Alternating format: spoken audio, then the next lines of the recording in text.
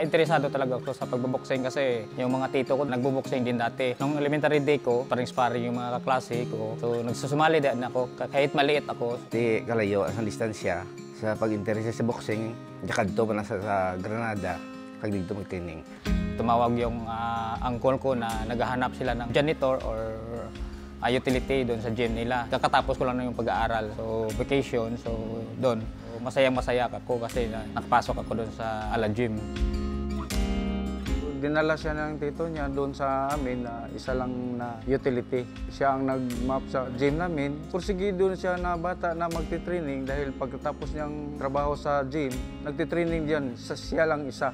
And now, ladies and gentlemen in attendance and boxing fans joining us around the world on ABS-CBN. Since day one walang nagbago. Down to earth pa rin si Donnie hanggang ngayon. Naging world champion siya. Napanood ko si Donnie sa ABS-CBN. Talagang proud na proud kami kasi nasa TV na siya eh. Kami dati nasa baryo-baryo lang naglaban. Siya ngayon nasa TV na. Kapag may laban si Donnie, sabay-sabay kami nanood.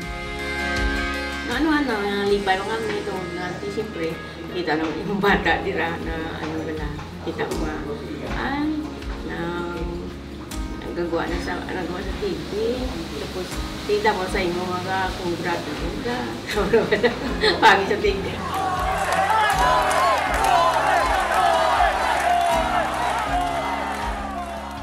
Hindi ko na akala na malaki ang pagbabago ng buhay ko dahil sa ABS-CBN.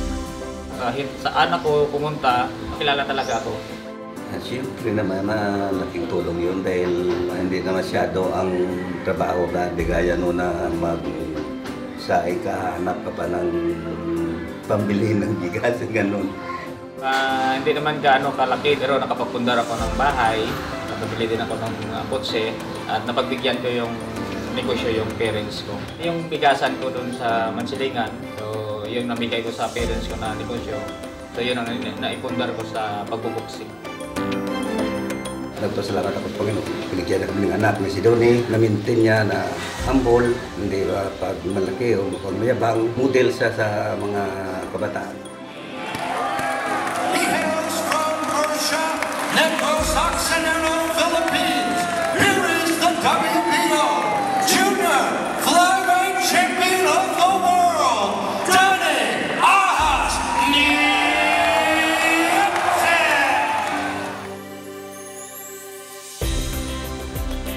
Maraming salamat ABS-CBN sa pagpapalabas ng laban ng idol namin. Donnie Nietes, ikaw ang aming inspirasyon. Donnie Nietes, mahal na mahal ka ng Porsche!